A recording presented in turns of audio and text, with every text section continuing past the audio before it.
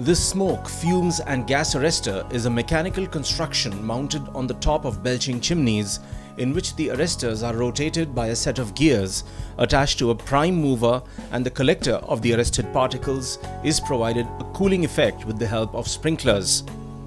The particles from fumes, gas and smoke are then made to fall to the ground through a pipe. This technology is highly effective in controlling the emissions of greenhouse gases from erected chimney and has its application in the power, chemical, fertilizer and steel industries.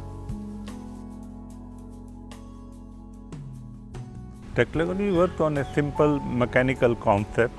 I have installed certain rotating system on the belching chimneys, which are sending various types of noxious gases like CO2, nitrogen oxide. All these types gases are controlled, arrested, because rotating device had an emulsionized system. All the gases sticks to them, then it is through a pipe. They are brought down back to the burning chamber, and their after effects are finished, because we will save the fuel also, plus the spread of the noxious gases are very much less. I claim about 72 to 80%, when the global need is only 10%.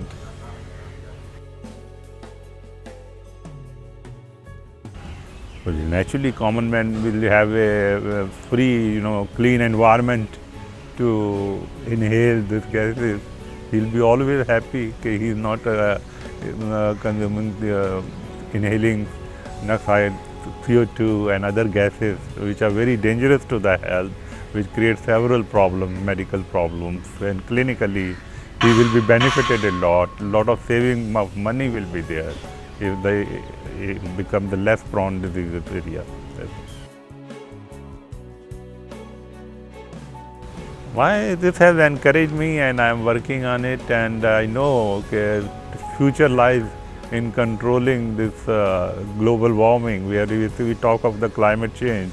If we could play some role in the climate change, the masses of the world will be benefited. My device is the only device I'll claim which will help a lot towards changing the climate.